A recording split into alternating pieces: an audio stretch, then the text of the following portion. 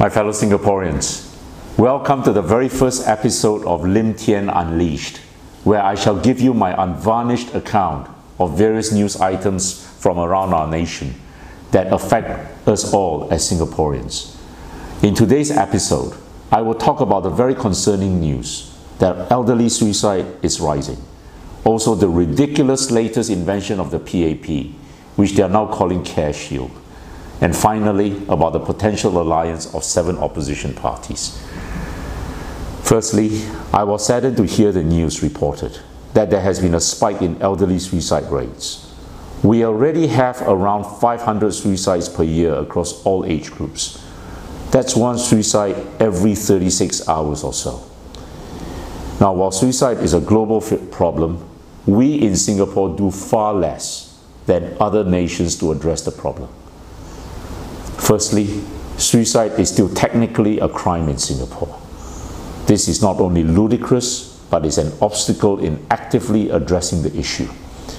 When we treat it as shameful and taboo, it means we do not measure suicide effectively.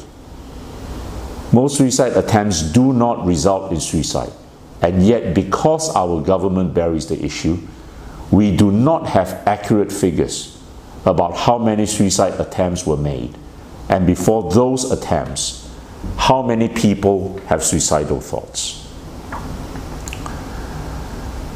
Crucially, it is at the steps long before a suicide attempt is made that the victim needs help and support.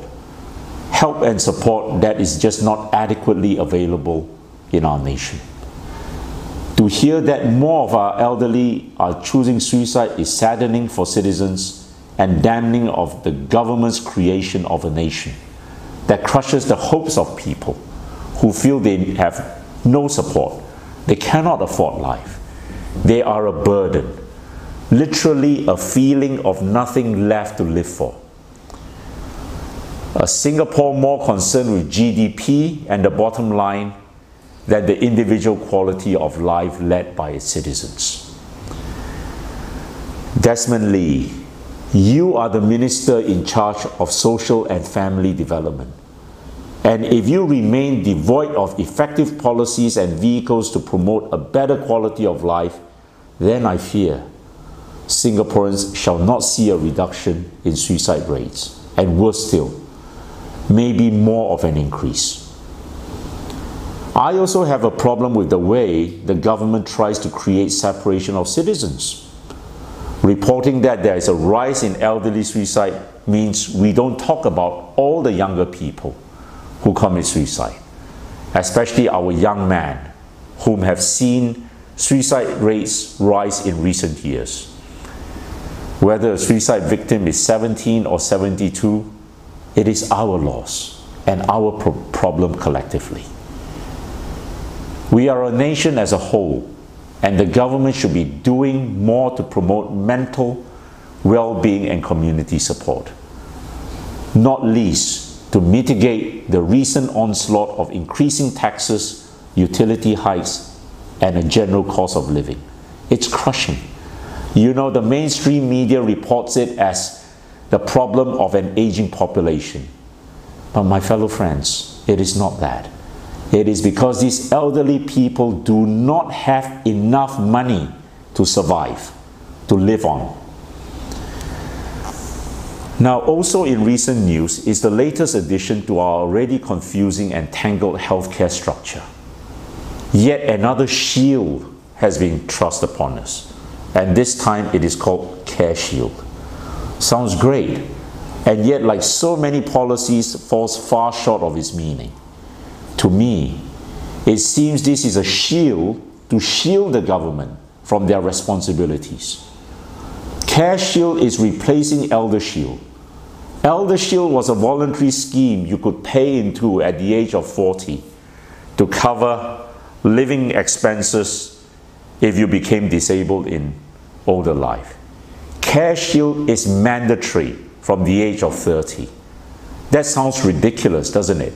And it is ridiculous. Now the government says that 1 in 2 of us will become disabled in elderly life, and we must pay for that care. I have a great problem with those statistics, my fellow Singaporeans. Really? 50% of us will be disabled? Do half of the elderly people that you know today need assistance in eating, dressing, going to the bathroom? I know for me that I'm inspired and impressed at how many of our elder peers are so robust and healthy. But if I'm wrong, and I'm just lucky enough to be surrounded by 50% who are non-disabled, then what on earth are we doing about our well-being? Are we just destined to become a nation of disabled or suicidal elderly people as we enter our golden years? No. The government is just whittling everything down to the bottom line. Oh, we are getting more frail as a nation. And who's going to pay for that? If the PAP saw us all as citizens, as part of a citizenry, the dilemma would be, oh, we are all getting more frail as a nation, and so how do we change that and promote well-being and happiness? It's the PAP's constant separation and division of our citizenry that I have a big issue with. Gan Kim Yong is our health minister and thus in charge of all these matters. Now some may argue, and I would be one of them, that we should have had a better health minister put in place after the hepatitis C debacle of recent years and other issues. But Gan Kim Yong is who we have, and so I ask you, really? Is a new shield the best you can do? You know, ElderShield made a profit of $3.1 billion. Yes, that's right. ElderShield collected premiums of $3.3 billion and paid out less than $230 million in claims and rebates. Why should any healthcare program, any shield, be making such money? It must be the best business in town. What happened to the excess premiums? And why the need to change the shield to something more expensive when there was a surplus anyway? It just makes no sense, my friends. It's scary. You know what I will call the new program? I will call it Scare Shield. Because it is that scary. It is that unfair. In keeping with the division and separation of us as citizens, this new Scare Shield divides women from men. Women live longer than men. That is a fact, and it is something we should provide for as a nation. I think it is absolutely wrong that the PAP with this new shield requires women to pay more than men because they live longer. We are not separate islands existing side by side. We are a nation, a community that deserves support and inclusion, whether you are a 5-year-old boy, an 80-year-old woman, someone who's depressed, or someone who's at the height of his or her career. But this seems to be lost on the PAP. But this week, we at least saw some good news, some light, some unity, some coming together.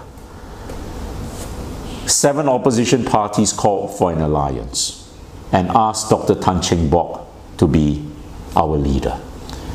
I myself attended, as I believe that a unified approach is always a stronger vehicle than parties who believe their isolation is a strength.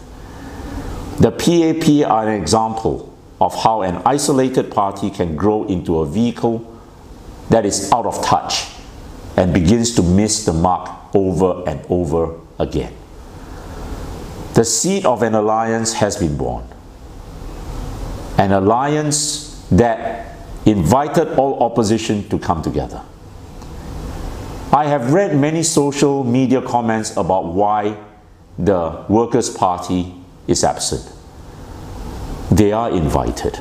Make no bones about that. The Workers' Party is invited. They are included. And I hope that once they have completed their internal process over the new leadership which they are busy with at the moment, they will indeed join our unified effort. Much more about the alliance will be revealed in the coming weeks. It is a process that cannot be stopped. My friends, I thank you for watching this first episode. If you would like to send in your comments, or you have a topic that you want me to include in subsequent episodes, please message me on Facebook. If you would like to be on the show or be part of the show, then please send me that message too. And until we meet again, thank you once again for watching.